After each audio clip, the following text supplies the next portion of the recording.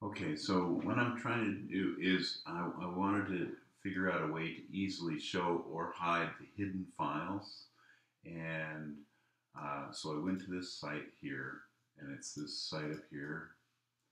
Um, and it allows me to create a macro. This is setting up a macro. And I followed um, these instructions. And here's what it took me into something called the Automator, which has got this nice set of different things that you can create macros. And as a result of that, I'm going to close that right now.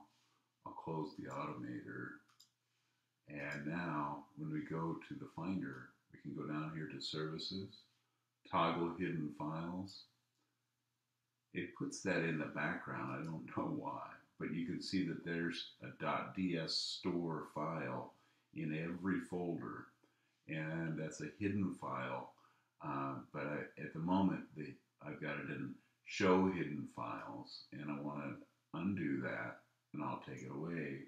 It's going to put it in the background again, and you can see that it's now gone. So that is how to hide and unhide hidden files.